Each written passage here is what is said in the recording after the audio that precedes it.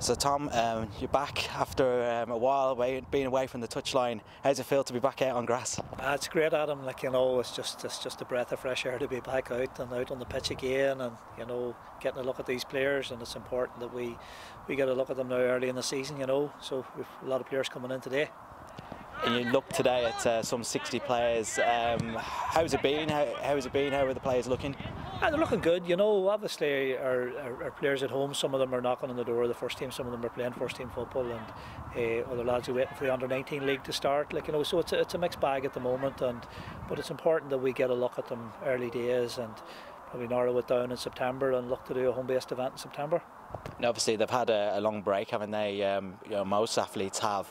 Is it good now just to kind of like put that international football and what's needed to be an international football in the mindset of a lot of the players? Absolutely. I've just spoken to the players and told them the importance. To play under-19 international football, they've got to be looking at playing first team football at home here in Ireland, or at least knocking on the door of the first team. And obviously, that's easier said than done. But that's the challenge. If you want to play at that under-19 international level. And that's it. It's about getting back out there, isn't it? And I guess it's just making sure the players are ready, I guess.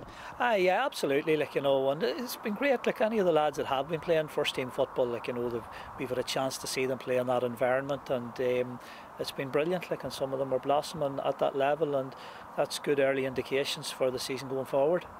And as you say, going forward, how's it looking? How are we looking as a group? We've got a lot of talented players in the Irish underage football at the moment.